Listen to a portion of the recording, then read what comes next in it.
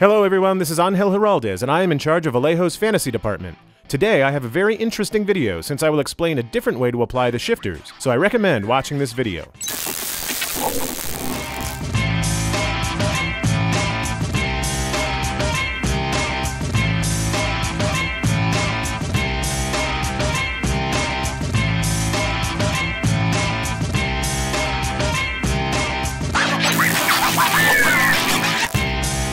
The first step is to prime the Mini. I use Surface Primer Gloss Black, which I applied in 2 or 3 layers. Now I will apply the base color. I will use Silver from the Model Air color range. I add some drops on the plastic blister, and also some drops of airbrush thinner. Mix well to achieve good dilution so the airbrush doesn't get clogged.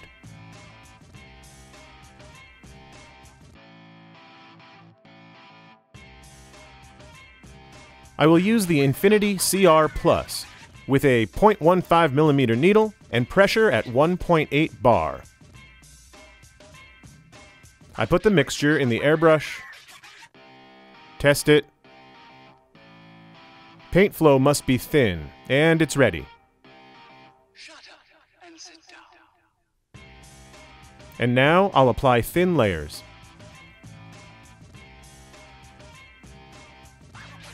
I press the trigger down and back very softly to apply thin coats. I tilt the figure a little so the paint hits the highest areas and does not enter the recesses.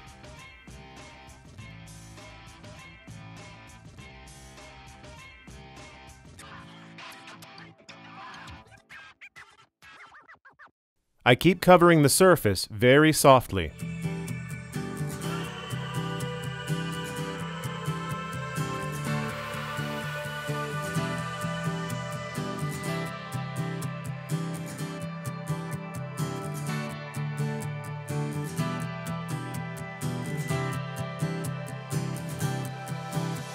The more layers you apply, the color becomes more intense.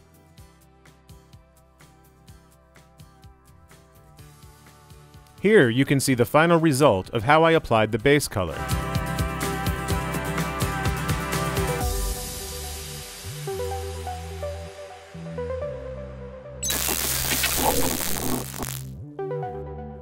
Now I will apply tones with the new colors, the shifters. I put the color inside the airbrush, and I will apply tones in certain parts. This color has a green-violet tone. And the process is the same. I press the trigger a little bit down, a little bit back, and I apply thin layers. This way, the base color will change when applying this tone.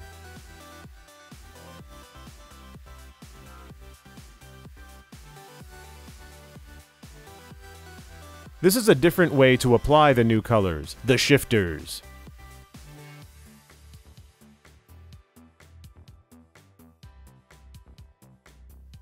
And as I always say, go slowly. Apply thin layers to control the process.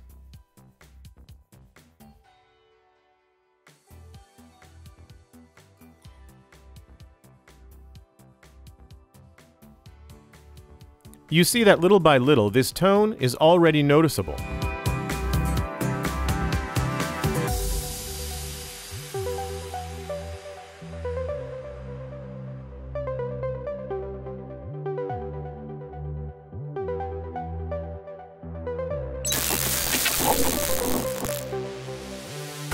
Now I will apply a second tone with light violet green.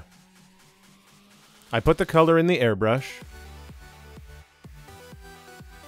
I apply this color in the same areas as in the previous step, with thin layers. Thus, little by little, the color changes, and the metallic base color will have some different tones. Depending on how the light hits it, it will change.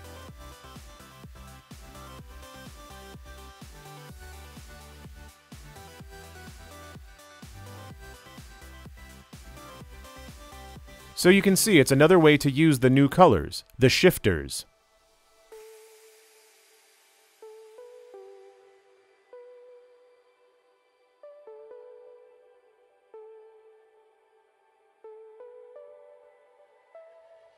You see that when I turn the figure, the color changes.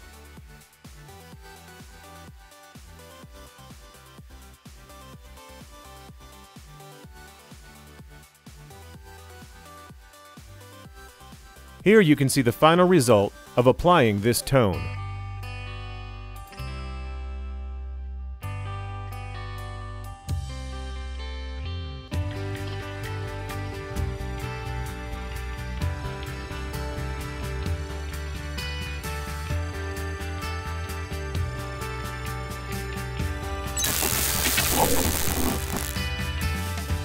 Final tone that I will apply to the armor.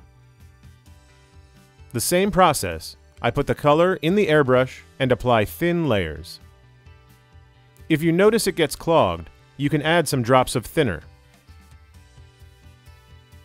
And as you can see, the base metallic color of the Necron is already changing and has many tones. And as you can see, the process is super simple. I apply some of the shifter colors to the armor, and the colors shift depending on how the light hits it. It has green, violet. We are painting an unusual Necron.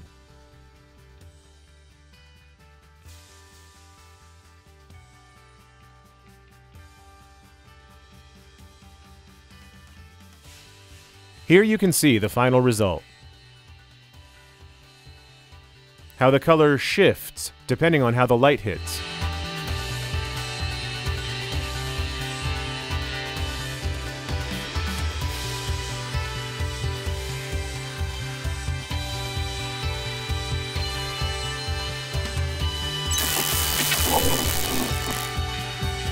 Now I will apply a black wash to all the gaps and recesses of the figure, so I will get definition on all the armor plates.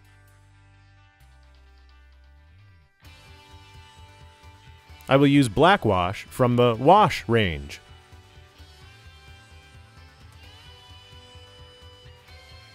It's so easy. I take a little bit of paint, rest it in the recess, and drag it.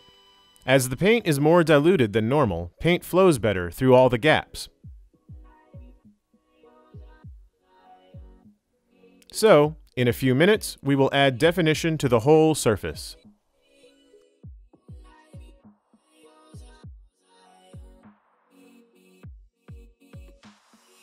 A tip: apply the wash and let it dry, then repeat.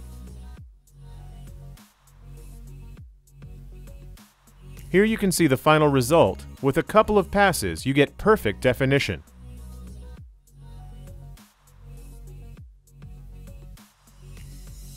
Now, I will add some tones with these colors with the brush. I will use violet from Game Color, also sepia wash and red wash from the wash range. And the process is very simple. I take a little paint and apply these tones to certain parts of the armor.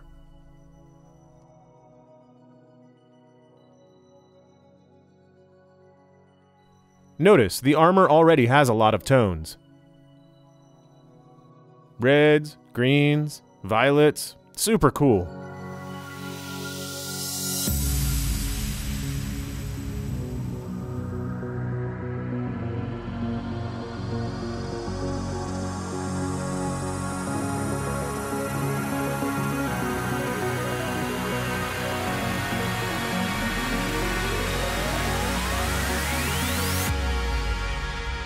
I apply, for instance, some red and sepia tones on the face. Violet, too. I play with all of these colors.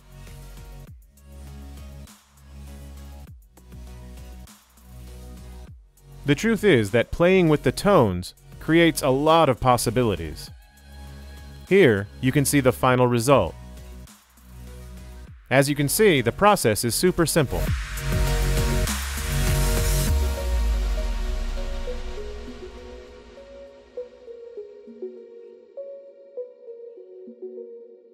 And finally, with aluminium from Model Air, I will apply highlights. Without adding any water to this color, I take a little paint and apply it to the edges. so I will get greater definition between each armor plate. We will use a fine brush for this step. As you can see, it's super simple. We take some paint and slowly paint the edges.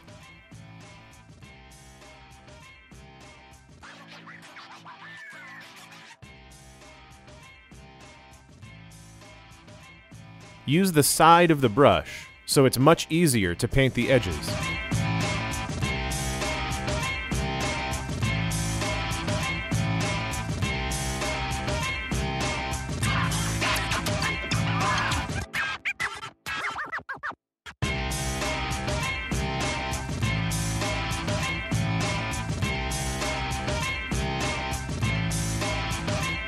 We apply some highlights on the shoulder pads, on the forearms, to define them more.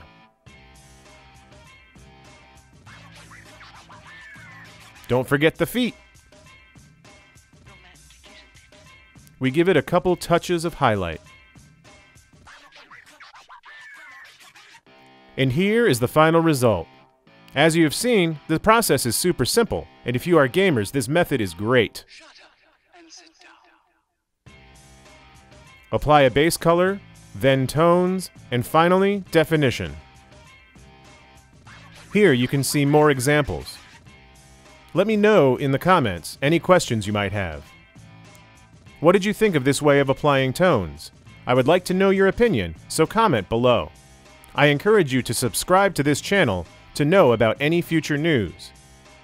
See you in the next video!